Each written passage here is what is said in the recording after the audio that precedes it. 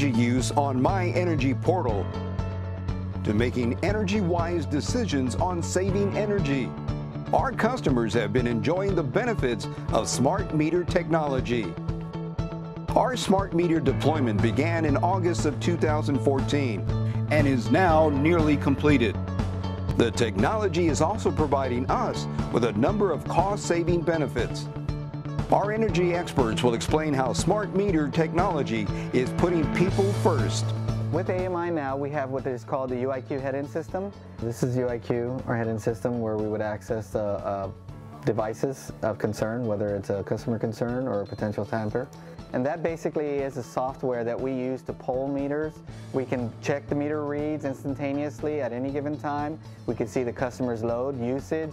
We can help customers assist them when they call in and have a question about their read or their bill. So all of this is live time technology that we are able to use that we didn't have in the past. So in the past, we would have to actually roll a truck to go get another read for that customer in order to validate their read or validate their concern with their bill. With AMI, we no longer have to do that. We can pull that meter instantly over the air and give that customer the answer that they're looking for. It's going to be 2764. As you know, that there's some inherent challenges with retrieving a read in a customer's property. Some of those things include lock gates,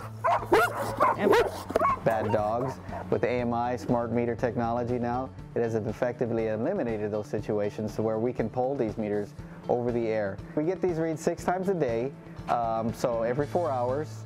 We retrieve these reads, and so we're able to get these reads every day for these customers and get them billed up to date on their scheduled meter read date. The gas meter is actually located behind the bushes, so you kind of have to move the bushes around and hope that there's not a bee nest. Now that we don't have to have as much visibility out in the field, we're able to get the reads over the air. So we don't have as many meter readers out there getting into customers' yards, and we don't have to deal with the inherent hazards with getting into these yards. So safety has definitely been a priority for us for here. And so with AMI, it has taken away some of those hazards from us, from the meter readers, for having to get into those yards. So safety has actually come up. The amount of incidences that we have has gone down to next to zero. At this point in time, AMI has been a definite contributing factor to that success story. Also, the fact that we don't have as many trucks out on the road, it has definitely been a benefit to our environment as well, to where the amount of vehicles at this point right now has been reduced by at least 50%. The fact that we have less vehicles out on the road, that allows us to have a smaller carbon footprint, also less maintenance. All of those add up to savings for CPS Energy and our customers. That's going to be 5964. Pre-AMI, we used to rely on customers, employees, and periodic inspections of meters in the field in order for us to find theft.